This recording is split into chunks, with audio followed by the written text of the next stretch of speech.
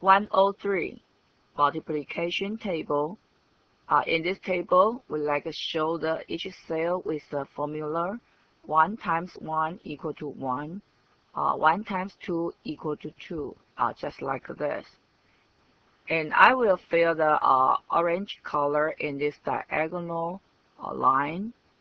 Okay, let's try how to fill this cell. The first question, I would like to insert the formula from the B4 to J12 in this table. It seems very easy, but actually it's a little complicated. So I will divide it into several steps to explain this formula. Okay, so I'll back to the table and select the B4. I start to type my formula. And of course, I start with the equal sign. And in this cell, you will use this A4 times this number is B3. Okay. And I finished this. I hope we can copy down and copy to the right side. So when I copy down, you will see it's wrong. So what's wrong? Let's check the formula. Okay, I'll press the cursor at the B4, the cell, and you will see it's formula address is from the cell at the left side and the top one. Okay, then we try to choose the next one. And of course, that's from the left and top one. That's because it's a relative address. But you will find out A5, it's a left side cell, it's okay. But the top is wrong. It should be the B3, not the B4. And same for the other. For example, here, I will choose the left side cell A8 times B7. It's not a 7. It should be the B3. So right now, I know I need to change this to be the, maybe it's an absolute. So I will press F4. Okay, here it's an absolute with a $sign address means it's an absolute address. And I will copy one more time. Then you will find out it seems correct. But after this, I will copy to the right side. And we will find out it's still wrong. So let's look in for what happened here. Okay, I will back to the this cell. It's A4 times B3. Yeah, that's correct. And when I copy to the right side, it's B4 times B3. Okay, should be the B4 times C3. So the B should be changed to C. But because the original, I set up it to be the absolute, so it won't change.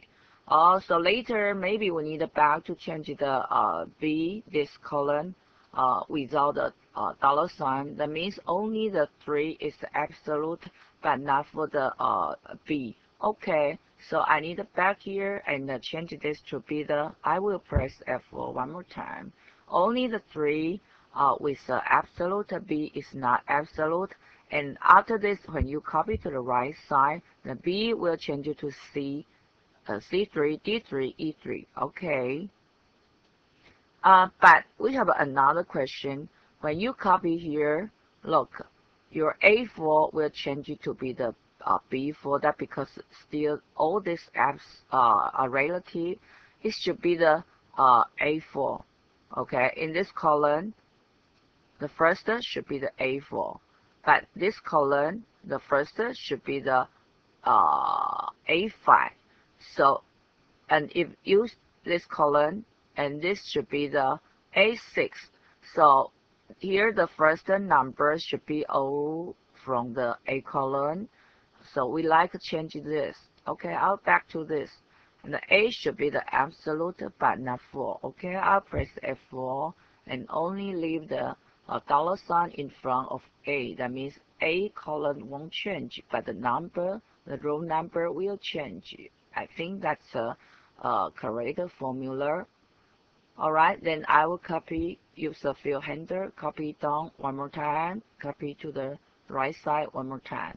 Then that would be correct. Sometimes we are talking about this address, it's a mixed address, because not all absolute, not all relative, it's a half is absolute, and half is a relative. So we will call this it's a mixed address. Okay, this is just the first step. In this all cells, actually we need display our result like this: 1 times 1 equal to 1, or 1 times 2 equal to 2. You need to show this formula in all this cell, not just the value. And here, because we need to use some special character like this multiplication sign. And here we have a hint that you can use insert a symbol and select the normal text, and we can find out this sign. If you still cannot find out this sign is Unicode character code, it should be the 00-7. And because here are several different parts, you need to concatenate. So we will suggest use this symbol concatenate. For example, concatenate the number and with this sign, and concatenate with this equal sign.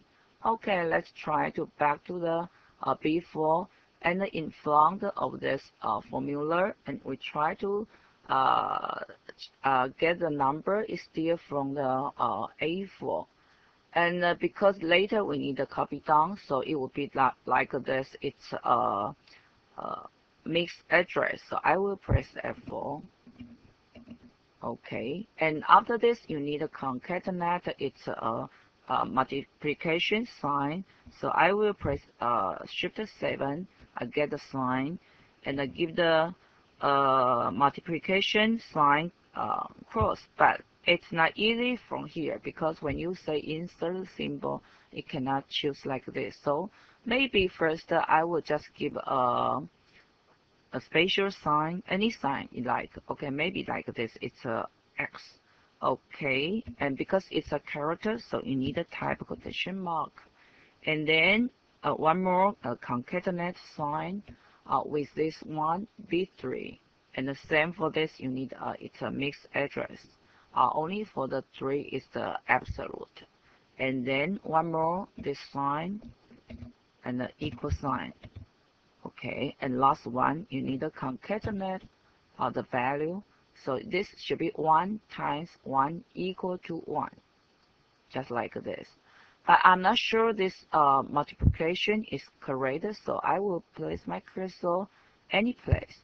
We try to insert the symbol, and from the symbol, it's a normal text, and here it's a cross. It's a multiplication sign, and the character code is a 00-7. Okay, I will insert it and close. And then I will copy this back to the here and paste it. I think it's a little difference, so you must do like this. All right, that's our first cell. Then we still want to copy down, copy to the right, and check this with the sample. 1 times 1. Oh, okay, this is not correct. This should be the 2 times 1, and this should be the 1 times 2. So all we need to do just switch these two value. First is a B, and this one is a A4. All right, I like it back here again. This one, I will cut it and move to the here, and the B3.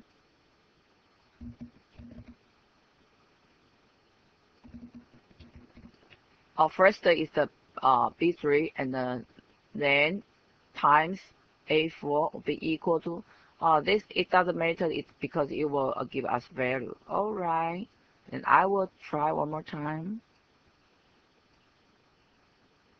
Then that will be the same as our sample.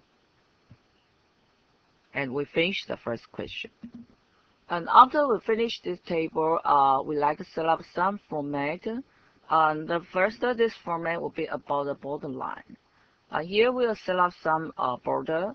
For example, the top of the row 3 and the bottom of the row 12 will be the thickest solid line. and the right of the column B to I and the bottom of the rows 4 to 11 should be the thinnest solid line, and the first row and the first row's bottom and the first column's right side should be the double line. I think that's not easy to understand. Maybe let me show you the sample like this way. The top and the bottom should be the thickest solid line, and the inside here is the thinnest solid line. But for here, the first row, the bottom of the first row, and the first column, the right side of the first column, they are double line. Okay, so we were trying to get this borderline here. First, I will highlight all of this table, and we can go back to home, font here, more border. First, I'll choose this one is the thickest solid line, and only for the top and bottom. So I will select it and bottom. And you will choose which one is the thinnest solid line. I think that's it, this one. And should be inside here, so I will press inside here and inside here. But at the last rightmost, actually we don't have any line, so it's just like this, and you can click OK. See, just like this. And then at the right side of the first column, we need it's a double line. So highlight this first column and get inside the more border and choose a double line for the right side. You can see the double line here. And for the first row, the bottom of the first row, it's a double line. You can choose this one, bottom double border. Okay, and look, that's for me we need. We can compare to this sample. Okay, top and bottom, that's thickest solid line, and the other will be the thinnest solid line, and here we have a double line. Okay. And last question, I'd like to fill the cell color, not for the all cell, only for the diagonal cell. That means B4, C5, to the J12. We like to fill the orange color. Okay, so we can come back here and select all this cell, this one, and press the control. That's a diagonal cell.